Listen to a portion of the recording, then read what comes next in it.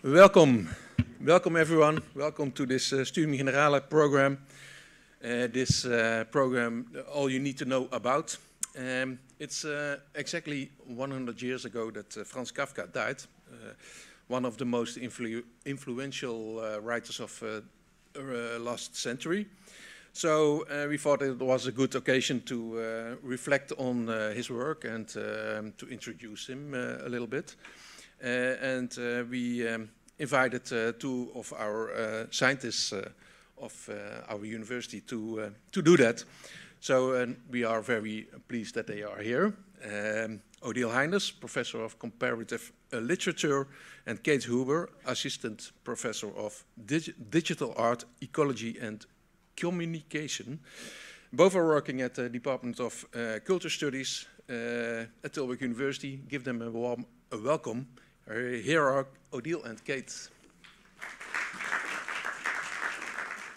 Welcome everyone. My name is Odile Heynders. This is Kate, and we have done a presentation on Kafka before in May when we had the night university.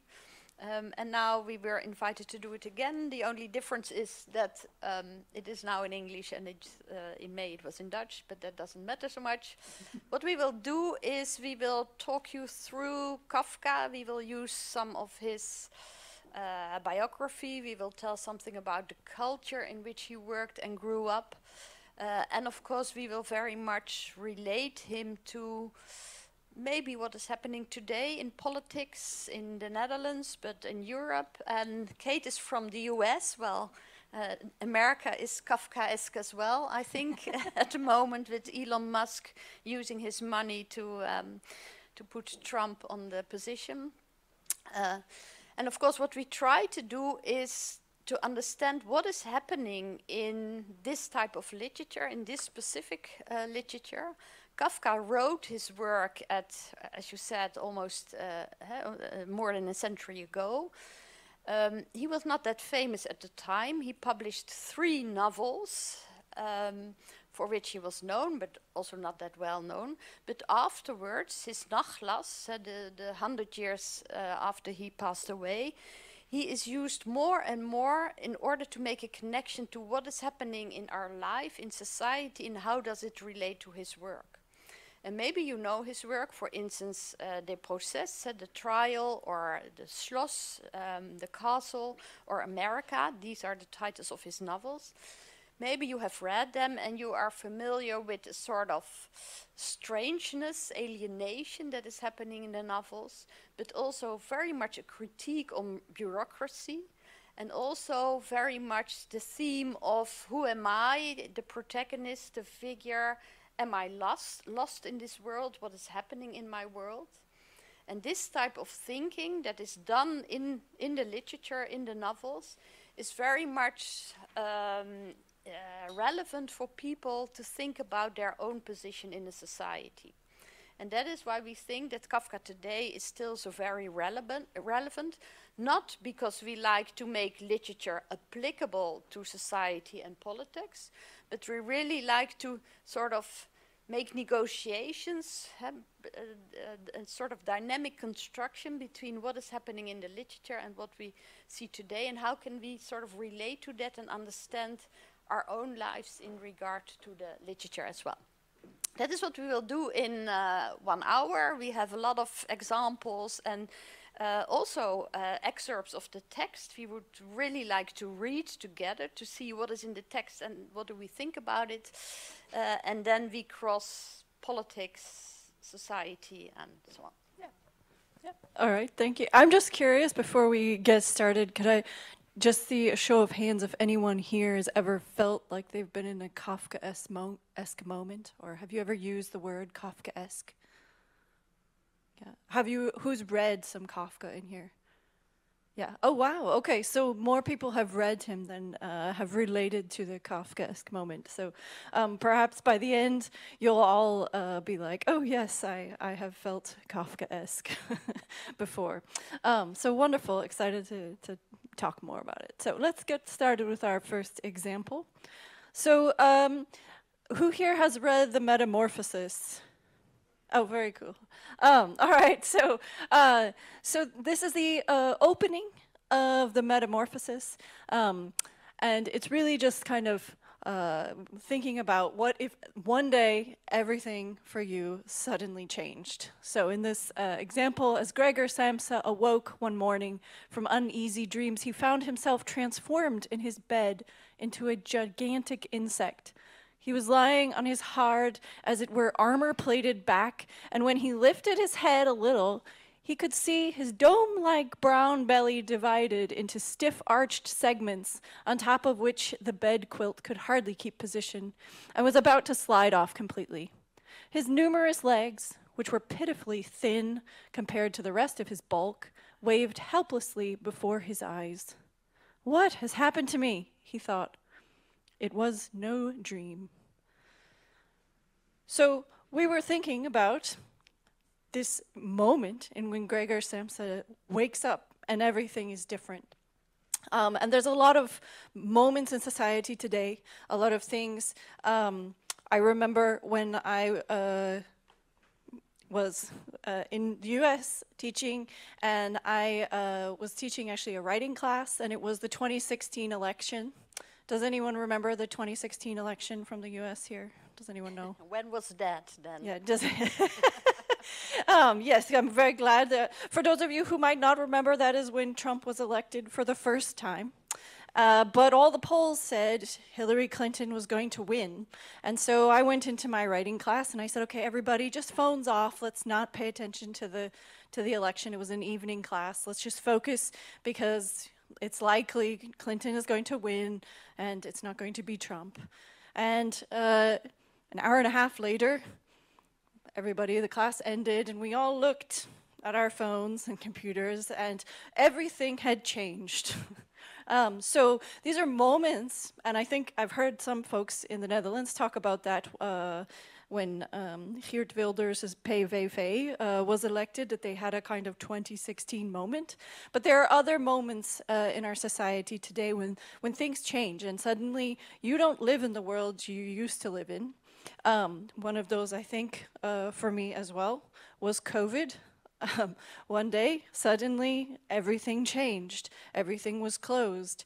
The places I used to hang out and study and work, they were closed. And after they reopened, it wasn't the same anymore. I didn't feel like going to those places anymore. Things had changed. So I think there's a lot of things in society that change for us, just through living through a pandemic, huge political upheavals, climate change.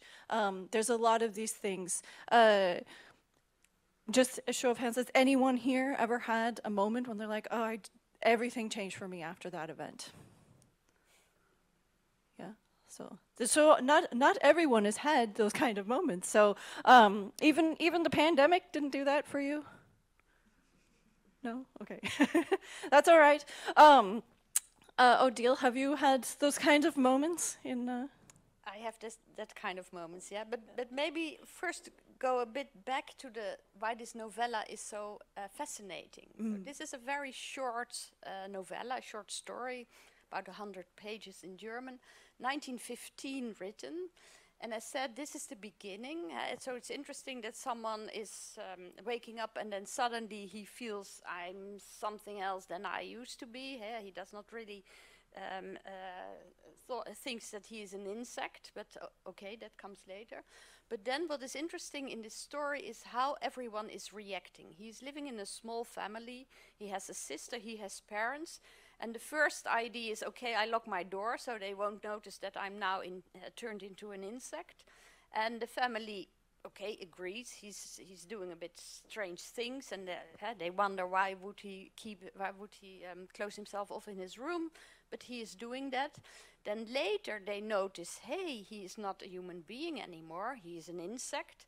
And that is something that at first they sort of accept. His sister and his mother are thinking, okay, he has to eat. What will an insect eat? They will find out what he has to eat. And then they even accept that the room is starting to smell a bit, of course. He's an insect. He is not very proper behaving himself as a human being. But then, after a few weeks, you see that at first they were sort of accepting him, even if he is strange now. But then they are trying to isolate him more or less. They are the ones who are closing off the door in order to keep him in prison in his room. And even more later, and this is all a short story of 100 pages, even more later they are really pushing him away. And in the end he is starving also because they are not giving him food anymore. So what is interesting, I think, in this story is, of course, what Kate is saying. Suddenly the world is changed and you have to think, oh my God, how am I doing this now? But it's also interesting how the world is reacting to the one who is suddenly in another position. And maybe first they are interested, or there's some fascination, but then in this story you see this enormous alienation, isolation, and pushing away, and even dehumanization. Yeah, of course, he's not a human being anymore, he's an insect. But I think the wonderful challenge, the story is inviting us to think about not only what does it mean when the world is suddenly changed, but also how do other people behave to you, and how do you behave to other people in that sort of situation. And that is, I think, what fascinates me so much in this Gregor Samsa story. Yeah, I think that's a wonderful thing about Kafka, is he will take these moments that are suddenly everything changes, but then as you read the story, as you go through, you see how Gregor suddenly starts to like, well, he doesn't suddenly, gradually starts to like other foods and enjoy other things as people treat him differently, and as they see him differently. So there's this kind of, like Odile was talking about at the beginning, that there's this kind of negotiation between how a story is shaping you and how you're shaping a story. So back and forth between the dialogue and this, and between literature and reality, but also within the story, between the character that you're sort of relating to and seeing yourself through, and the ways that the other characters are shaping them. And so we see that also in society today, in how different systems shape people. So we're surrounded by stories all the time. We're surrounded by characters all the time, in a way, in which things are shaping how we see the world and how the world sees us. So one example of this that we might think of is just the expansion of technology in our lives. What we see from the day-to-day news, the algorithms that aggregate news for us, what we might find interesting, what we might click on, a lot of those things happen behind the scenes. And different scholars, Ruha Benjamin is a sociologist at the University of Princeton, and Benjamin's done research on how algorithms actually reinforce some biases that we already have in society. So, for example, different policing systems that talk about where crime is likely to happen, and who is likely to commit a crime, tends to reinforce racial biases. But even in medical technologies, we see this as well, where the kinds of technologies that measure oxygen in your skin or in your blood are made to look through white skin. So if you are not white, this is something that you might be misdiagnosed, for example. So these are very Kafkaesque things that happen in the background of our lives, where things seem very neutral, very transparent, everything's going along, but actually society is seeing certain people in certain places in ways that are different than how people might see themselves, and those environments shape them. So like Gregor Samsa gradually became an insect that, I don't know, I don't want to spoil it for anyone, but he does eventually get swept into a dustbin and tossed out because he becomes a dead bug, because he he died in the house. So there's, I'm sorry, spoiler alert for those of you who haven't yet read Metamorphosis. It's still it's a great story because of this gradual shift. But of course, this happened in the Netherlands as well, with technology that shapes people and how the society sees them, with the toeslag affair. And if we think about what Benjamin says and this event, Benjamin writes, the employment of new technologies that reflect and reproduce existing inequities, but that are promoted and perceived as more objective or progressive than the discriminatory systems of the previous era. So they're seemingly very transparent and just tools that we can use to, I don't know, help us write a paper or do some checking on the internet that might actually change how people are seen. So Faith Browning was someone who was affected personally by this and is now in government, in the new government. And Browning did a interview with the NRC and pointed out that that when people were affected by this toeslag affair, when they were, does everyone know what that was? Just a show of hands. Yeah, most folks. So it was basically where folks were given certain subsidies by the Dutch government, and then there was some algorithms to check those things to make sure they were fairly distributed, and certain people were targeted as having gotten too much subsidy, and they had to then pay them back. And it was like thousands and thousands of dollars for people who were already struggling to make ends meet in their households. And this was affected a lot of black and brown communities in the Netherlands more than white communities. And so it wasn't just an issue of class, but also one of race. And that is reflected also in some of the government files, where people were written as being part of a nest of Antillians, a very racist slur that was then in those files. So the ways that people were actually being shaped by the government's systems and the ways that they were seen in society, as Browning points out, suddenly she felt like a criminal in her own society. So these things come and shape how we see people, how we see the world, but also how people are interacting in the world. And this comes also from different authorities, like the government. And we see that later in Gregor Samson's story as his boss comes by. It's someone like directly under his boss, but do you want to read the quote, Odile? Yes, and maybe to add something as well. So what we are talking about is that Kafkaesque is some sort of feeling or emotion that we recognize, a term that is used often. It comes from his literature and mainly from his two novels and his short stories. Novella is a short story, of course.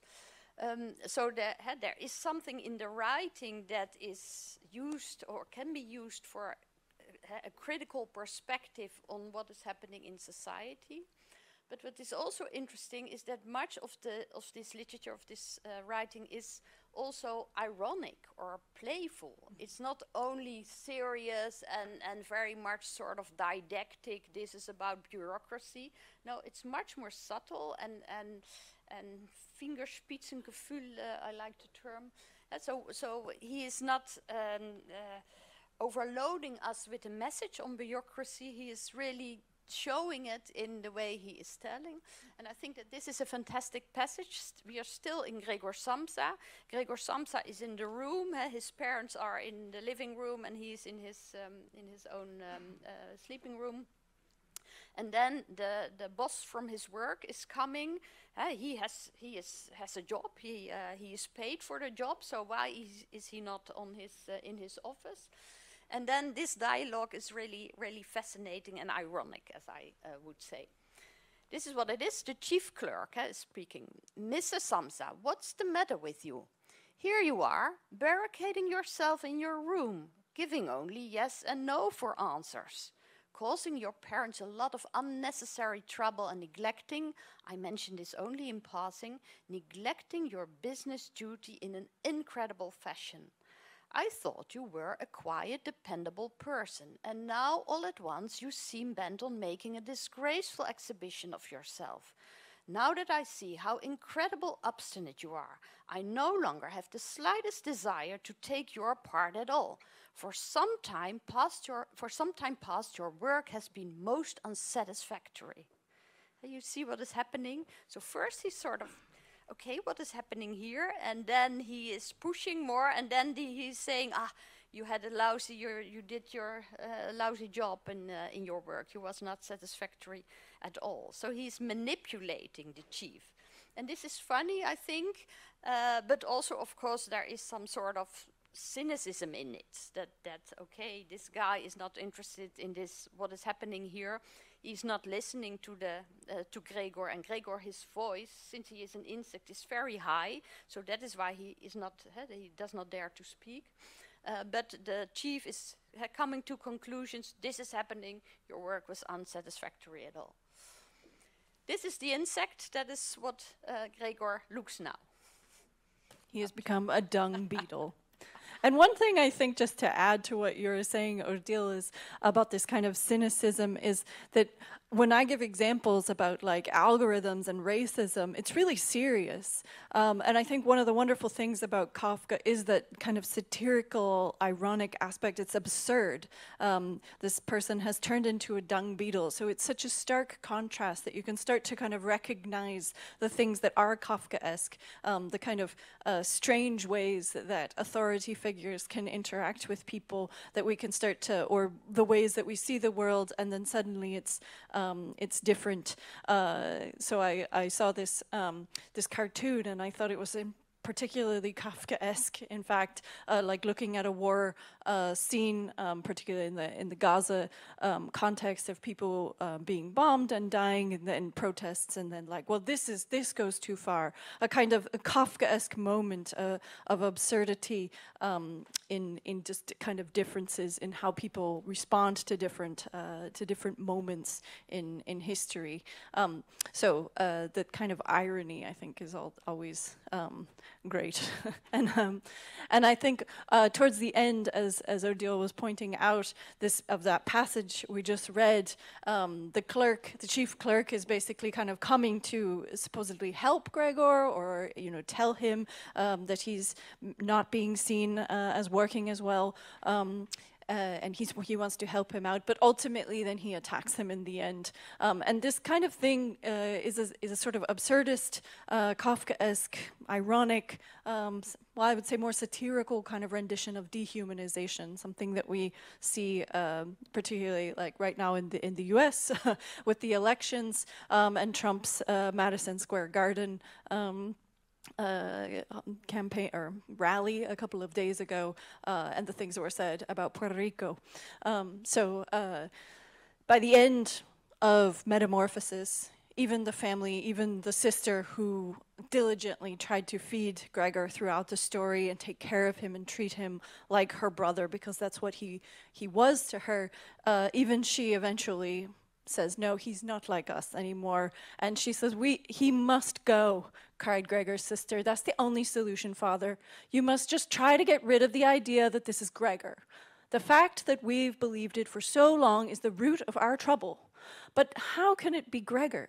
If this were Gregor, he would have realized long ago that human beings can't live with such a creature, and he'd have gone away on his own accord. Then we wouldn't have any brother, but we'd be able to go on living and keep his memory in our honor. As it is, this creature persecutes us, drives away our lodgers, obviously wants the whole apartment to himself, and would have us all sleep in the gutter. So this kind of shift from, okay, Gregor's no longer our family, he's now just an insect that should be disposed of. And it's, I think, quite cynical that you have our Minister Faber next to this. So the idea is this is not a human being anymore, this is an insect. And also I'm not interested in his story anymore. I want to go on with my own life.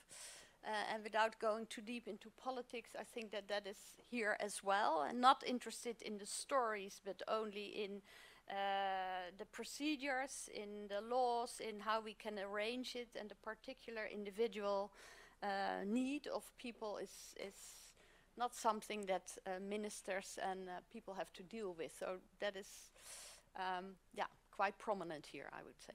Yeah. Yeah, this was something I think that Kafka also felt, sort of the dehumanization and alienation. He was Jewish at a time of incredible anti-Semitism in Europe, and I think a lot of his stories do actually tap into this this dehumanization, this alienization of particular groups of people who no longer are seen as human. They're no longer seen as part of a broader community, but rather one that doesn't belong here, or that's kind of the framing. So. So we'll shift gears now to the trial. Yeah, and there's another story. So we have talked about Gregor Samsa, Metamorphosis. There is another story, the process, the trial, and that is maybe the most famous Kafka story about a protagonist, K. There is no name, just K. Maybe it's Kafka, maybe not. And the idea is that, again, he wakes up sometime, there are people in his room, and they are saying, you have to go to trial. There's something happening, you have to listen to us. And he has no idea, what is happening, what have I done, what is the reason for this, where can I have an explanation? And the whole novel is about everything that happens after this morning, and he tries to understand his position, he tries to understand what are the rules, what have I done wrong, how can I explain what I have done, if I have done anything at all, and so on and so forth. And the whole book long, we are following him in the procedures. And I think that this speaks so much to readers at the time in the 1920s, but now as well, because this really is the feeling that people, as you mentioned, in the toeslagenaffaire procedures have. I do not know exactly what I have wrong. I'm accused of something, but where can I find someone who listens to me, who explains the rule, who explains how we can get out of this, and so on and so forth. Maybe you read this, Kate. Okay. So this is when Kay is trying to figure out why he has been accused. He's suddenly, this process, this trial has taken over his life, so he goes to a lawyer to try to get some help. The lawyer had, of course, begun work straight away and was nearly ready to submit the first documents. They would be very important because the first impression made by the defense will often determine the whole course of the proceedings. Unfortunately, though, he would still have to make it clear to Kay that the first documents submitted are sometimes not even read by the court. They simply put them with the other documents and point out, for the time being, questioning and observing the accused are much more important than anything written. If the applicant becomes insistent, then they add that before they come to any decision, as soon as all the material has been brought together, with due regard, of course, to all the documents, then these first documents have been submitted will also be checked over. But unfortunately, even this was not usually true. The first documents submitted are usually mislaid or lost completely, and even if they do keep them right to the end, they are hardly read, although the lawyer only knew about this from rumor. This is all very regrettable, but not entirely without its justifications. It is a sort of Monty Python as well. I hope that you see it. It's ridiculous. It's ongoing. They're making fun of the procedures. And at the same time, it's very serious. This guy is lost in the procedure. Yes. His entire life has changed, and he can't get out. He's just drowning in a bunch of documents that no one will read, and they'll probably lose them, but they mean really a lot. Has anyone ever felt that way, filling out paperwork? I know I have, I don't know. Or calling the belasting dienst. Yeah, definitely. And often with this mislaying of documents, we're losing things, but they're really important. You have to have this paper. If you don't have the paper, I know, has anyone in here ever moved to another country? Yes, okay, good. Because immigration paperwork is often like this. It's very important, but then it's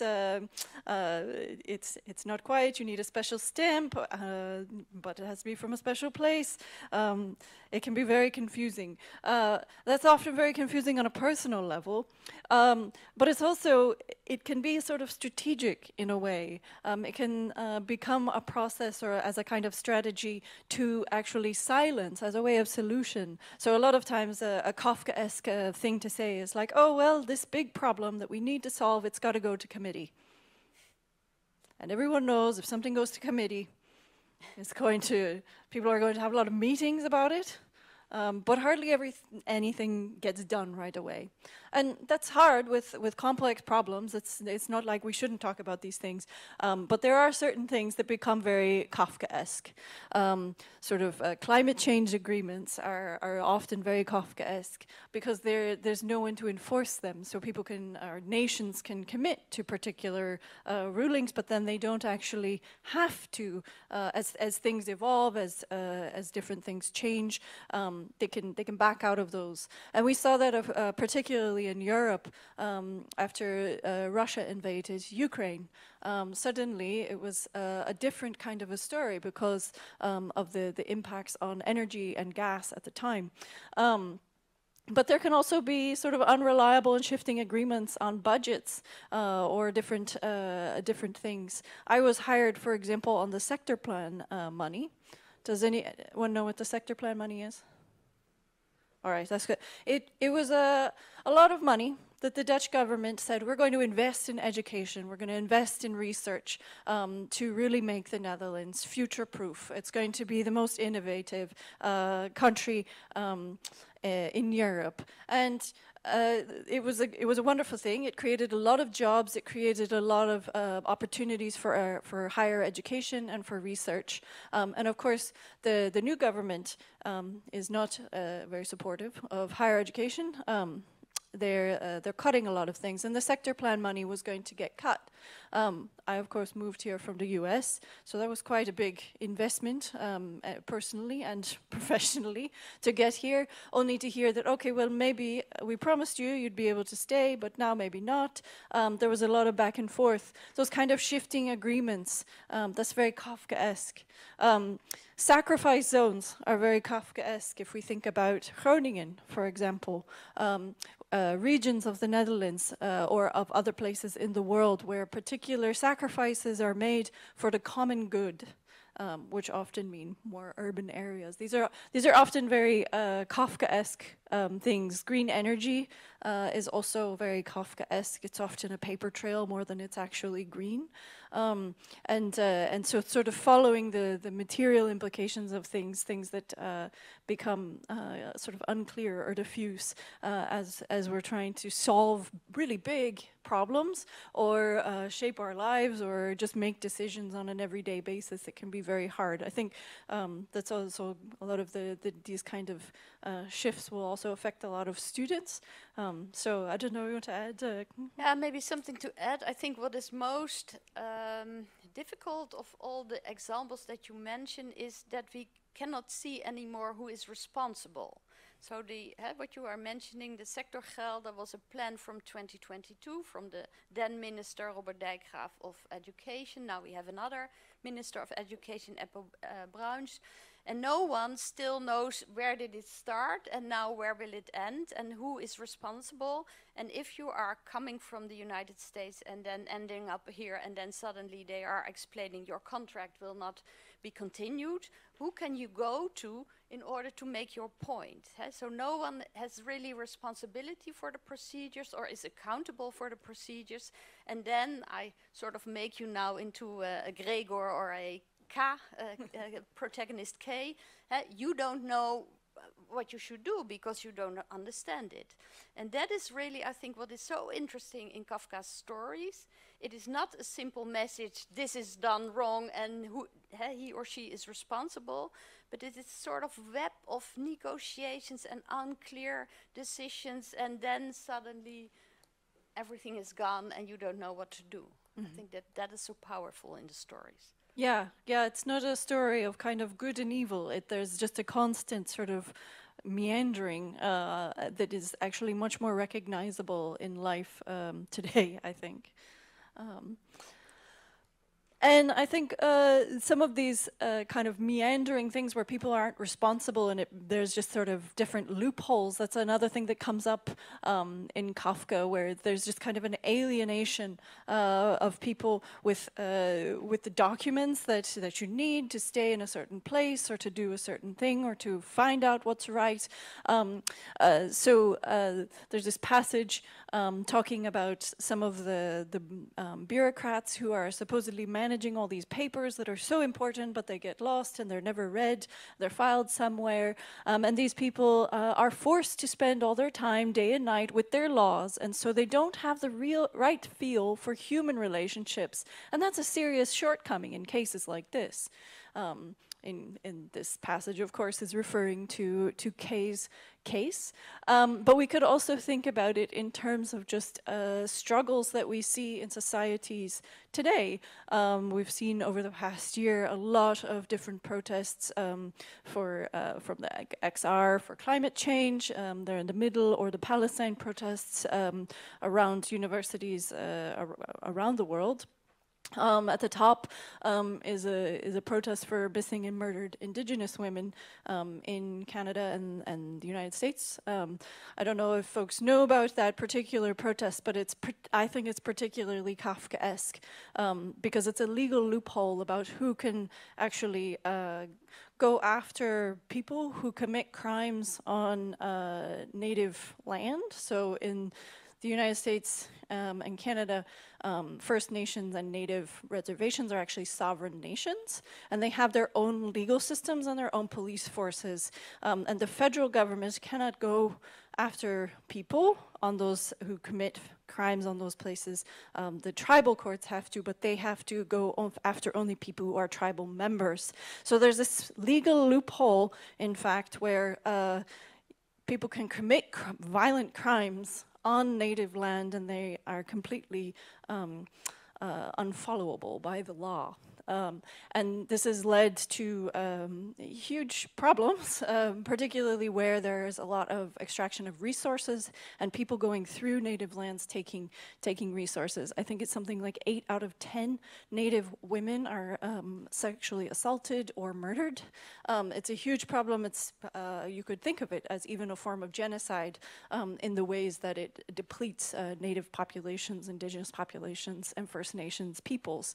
So, but it's particularly Kafkaesque because there's no law. It's just this space where there's a lot of regulation and there's a lot of agreements and there's a lot of treaties, but there's not actually any responsibility. Again, getting back to what Odile was saying, it just kind of there's a lot of impunity amongst people who can do things. So that was one thing that I thought was that we thought was particularly Kafkaesque in societies today when we're thinking about these things. Do you want to add? No, maybe we can go to the next slide, because what I liked so much, what you were saying, is there is no law, there is not in the end, a particular institute that, we hope there is, but it is not functioning in the end. And that is exactly what is explained in the process as well. Explained is the wrong term. We are in a novel. There is not a direct message, as I said, a direct explanation. But in the end, the protagonist comes somewhere, enters up somewhere, and then thinks, okay, here I find the answer. And then still it is said, this is no law. There is no one for the law. You are standing before the law, but there is no law. It's a very complicated passage, and interpreters and scholars are discussing this, but that is maybe very relevant to read now. You don't understand the facts, said the priest. The verdict does not come suddenly. Proceedings continue until a verdict is reached gradually.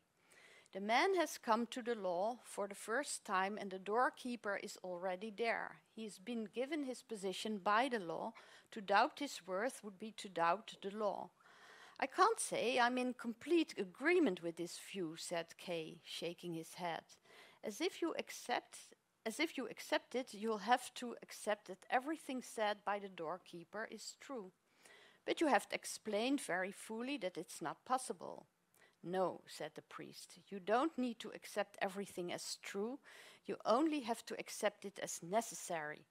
"Depressing view," said Kay. "The lie made into the rule of the world." And this opens, of course, a whole range of examples that suddenly we are in a post-truth society in which people can say, maybe I don't remember lying, or people say a lie is an alternative fact, a lie is not something that is bad. And what is interesting is that we read it already in this novel from the 1920s. That is something that is in the book, and that is here in our rhetoric today as well. Yeah, no, I think that's very well. But there's a lot. There's a lot of things. I have some U.S. examples here, but I think that's and I think also as we approach the U.S. elections next week, there's already a kind of idea that the elections, if Trump doesn't win, are somehow being sort of manipulated. So there are particular groups that are already ready to like fight if that doesn't come out, or there's certain agreements. So there's no longer an actual like truth or due process. So we often think of things as justice and democracy as things that are, you know, really something that we can sort of normalize in the West. But in fact, those things are shifting, and there is this kind of space where there are there's fake news, but then there's also that's been co-opted by the right and used by the left in very different ways. So then we actually see where there's people living in alternative realities, in fact, and it's very hard to know what is true and what is just in a world where there's these competing realities in a way. Yeah, and that's something that I think Kafka brings to the fore very well, particularly in this ending passage. And he talks about here the doorkeeper, and that's this parable Before the Law. So if you haven't read any Kafka, I think Before the Law is actually a very good one to start with. It's also very short. Shall we open for some questions? Yes, we can also open for some questions. Yes, if there are questions.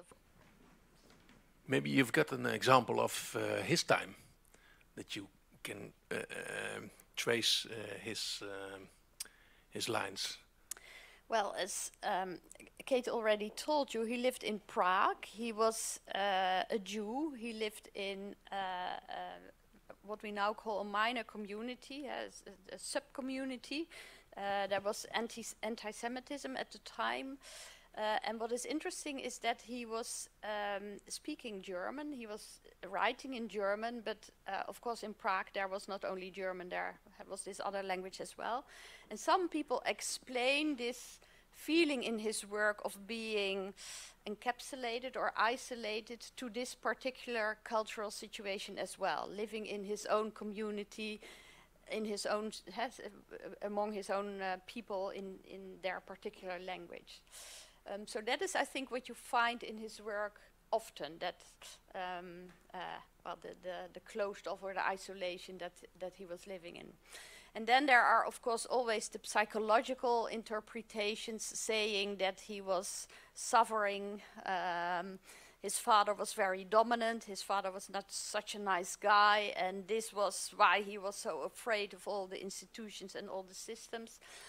I'm not always convinced by that. It's interesting to read it, but I guess that a writer is writing things based on many observations and experiences, and everything works together in order to get here in this fantastic literature.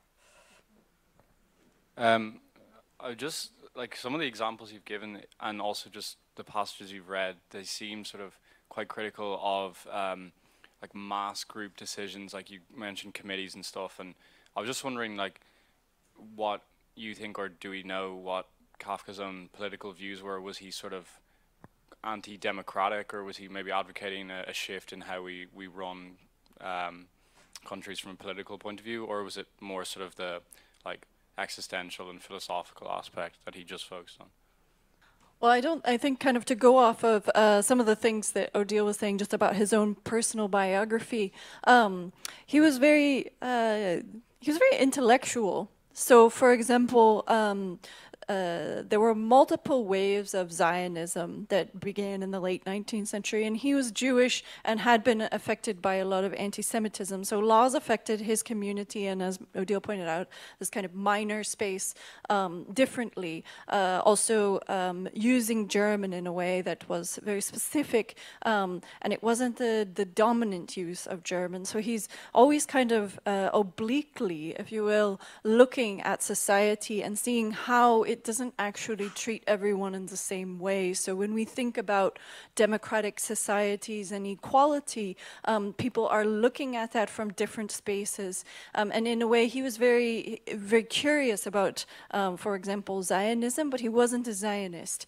And he was curious to explore ways that people were pushing back on the ways that they were being marginalized within society, but he didn't come out with clear solutions like this is the solution, this is what we should do, or we should get rid of committees. I mean, I think he was a little bit more intellectually inclined than that, where it wasn't like this is the right thing and this is the not. I think he was actually kind of pushing against even that kind of thinking where there would be a clear solution, but rather to see the complexity in things and to engage with that complexity and allow it to be ambiguous, but also to recognize the absurdity and to address that, to address the moments where things become so bureaucratic that working towards a solution is actually not working towards a solution anymore. I think that's where he kind of was trying to intervene. I don't know if you want to, yeah. Yeah, maybe to add, what is interesting is that he has not only written novels, not that many novels and stories, but a lot of letters. Arnold Grunberg, the famous Dutch author, wrote something in the, I don't know, I think it was the NRC, and he said, skip the literature, read the letters of Kafka, because they are so enormously interesting. And in the letters there is nowhere a sort of explicit political statement on democracy, or if that is what you are asking, but there's no explicit message. However, he is talking, and certainly in the later letters, on even leaving Europe. As you said, he's not a Zionist in thinking, oh, I should go to Israel because I am a religious Jew, not at all. But he is aware that discrimination is happening more and more often, that in the 1920s is happening all over Europe. So then he's sort of playing with the idea, maybe we should leave Europe, and to his girlfriend, maybe we should go to Israel or somewhere there in order to think about a new life. And again, some people say he did not dare to do it in the end, or some people say, yeah, he died young of tuberculosis, he did not have the opportunity. It's not explicit political, but there is an awareness of the tension that is growing in the 1920s, 1930s, and then we know what happened. And I would say, many of his stories, like America, the novel, but also the his short story, The Penal Colony, they were very critical of forms of racism and colonialism that were creating the injustices. So I'd say, if he were to have a kind of platform, he was very much against injustice. But he didn't have clear answers for how to get a just society. I see a hand back here, so I'll talk. When did he become popular? Was it right after his death, or did it align with a certain political movement that emerged in a certain specific time? No, well, there is this fantastic story. He was not well known when he passed away. And then it was a friend, Max Brod. He was Jewish as well. And Kafka had asked Max to burn all the writing. It's not good enough. Take it away. Don't publish it. And then Max Brod did not do that. He did not kept his promise. So he did publish it. And then it became known, it became famous, and even in the 1960s, so this was the 1920s, in the 1960s it was enormously popular. We showed a trial, a movie, there were made several movies of his work, and you could say he became even more popular during the 100 years since his passing away in 24. So this is the movie trailer. And it's a fantastic movie, you should see it. Thank you. I understood that Kafka is often related to existentialism. How do you compare this with the Kafkaesque stories you mentioned? So just to clarify, how do you compare Kafka's writings to the stories today, or? I understood that Kafka is often related to existentialism. Is he an existentialist? Or what is the relationship with existentialism and Kafka? Yeah, I would say he's an existentialist, and think about the absurdity. Camus, the L'étranger, for instance, a story about a protagonist and the son, and he is doing something that is unacceptable. If that is some of the fantastic works of existentialism, you see the connection, I would say, almost immediately to Kafka. And for the existentialist, he was inspiring. And for instance, someone like Hélène Cixous today, who identifies herself as an existentialist, she mentioned there are two authors important for me, James Joyce and Kafka. So yeah, there is this bizarre world in which there is someone, a human being, living, and he does not know how to do it or what it is. He is isolated. That is very much, I would say, existentialism. Even at the time, there was no existentialist as we know it today, since we know all the French writers after the World War, of course.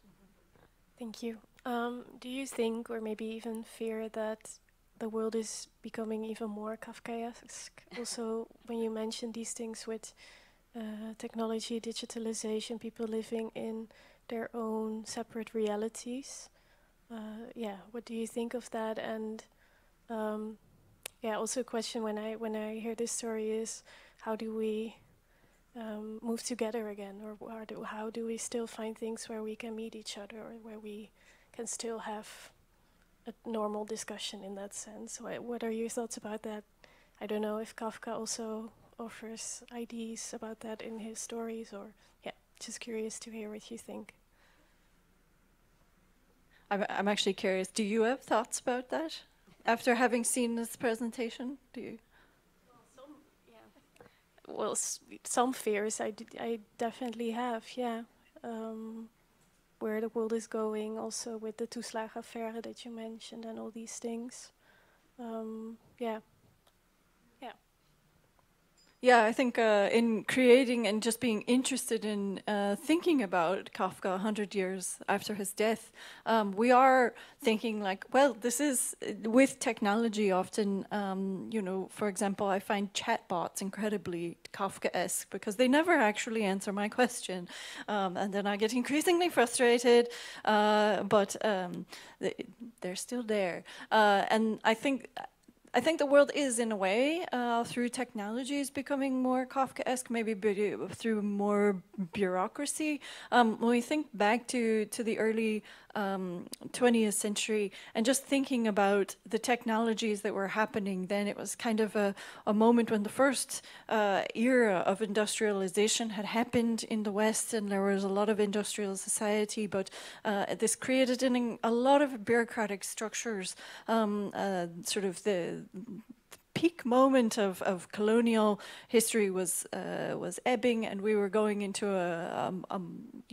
the Second World War, after which many countries gained their independence. But colonialization in itself was incredibly bureaucratic, and there was this kind of moment when Kafka was writing, and he was very critical of the colonial apparatus, as I think the penal colony. So it's absurdly portrays, and also violently, it portrays the violence of that. So I think a lot of the sort of thinking that was happening, the kind of bureaucratic apparatuses that were at play in Kafka's time, have been sort of translated into digital culture and to digitalization. So people have sort of advanced by creating tools that are more efficient, but they haven't quite rethought the structures that were creating those social hierarchies at that time in the world. As we sort of know today from talking about global north-south. So that was one reason why I put we put sacrifice zones up. So I don't know, Odile, you have thoughts on that? Maybe I'm a bit more positive. We have Kafka at least. There is reading to do. And maybe also to connect it to the previous question on the absurdity of life. I think there's so much irony in Kafka that is really funny and helpful. And for instance, there are two stories. We have them later in slides, but we don't have time for it. The Hungerkünstler, that is a guy who is not eating anymore, and he is put in a cage, and then people can watch, oh, he's even thinner, oh, and everyone is coming, oh, he's even thinner and thinner, and then in the end, of course, he's gone. But it is a sort of serious story, that people are behaving ridiculous, but it also is funny in that someone decides, oh, I will do this trick and then put me in a cage. Or there is Josephine the mouse, the mouse, yeah, in English the same. And Josephine can't sing at all, but everyone keeps saying to her, "Oh, you can sing! It's fantastic! It's opera! It's this and that." But she is not believing or not being critical to herself. So she keeps on believing in this fantastic talent that she has. That is in Kafka as well. And as long as we have authors who are doing this, being serious and giving us a perspective on our world, but also playing with us, we are resilient, I think. Mm-hmm. Yeah, I'm glad you turned it to a positive note, and I was I would say that as well. Like when we can sort of disrupt the things that we that are Kafkaesque in the world, it can be really powerful and meaningful. I think I saw another hand. Do you have a question? You did have your hand up, right? Okay. Okay. It's the final one, I think, because it is 5. Yeah. I mean, I didn't mean to take up extra time. I just wanted to ask you to expand on your point regarding Camus. I wanted to ask whether or not you had a specific opinion on the differences between Kafka and Camus' writing. I mean, Camus' famous line, "Shall I kill myself or have another cup of coffee?" type deal. What is the difference between their takes on absurdism? Is there a difference, or would you say that somehow they are completely interlinked and completely the same? No, I mean, this costs much more than just 1 minute. But there certainly is a difference, of course. And for me, the most important difference is in the style of writing. So what Kafka is doing in his particular stories, novellas, is really playing with the language and making it. It's not only about absurdist of bizarre events, but it is also in the strangeness of the German, and it depends on how you are reading it. I think in English I'm sometimes losing it. The special type of you immediately notice, okay, this is Kafka. And I think Camus, I really am a fan of Camus, but Camus is less effective in style than in the scenery that he is putting. And the L'Étranger, as I said, with the sun and the two people, and then the Algeria type of being closed off of normal life and something like that. I think that is fantastic, but it works differently because the type of writing, the style of writing is different. Mm-hmm. But it's interesting to compare them in a paper or in whatever, an article. Yeah. Thank you. Yeah, no, thanks very much. I think that's a really interesting question, and I think both are, just to kind of end it, both are a comment on modernity and kind of the absurdity of the modern era and some of the ways that we are alienated from each other through the systems that we engage with every day. So that's why I think literature and Kafka in particular can be a wonderful way of sort of defamiliarizing that alienation and trying to think of different ways of interacting with our world. So I think that's it. Thank you so much for coming. We published a brief...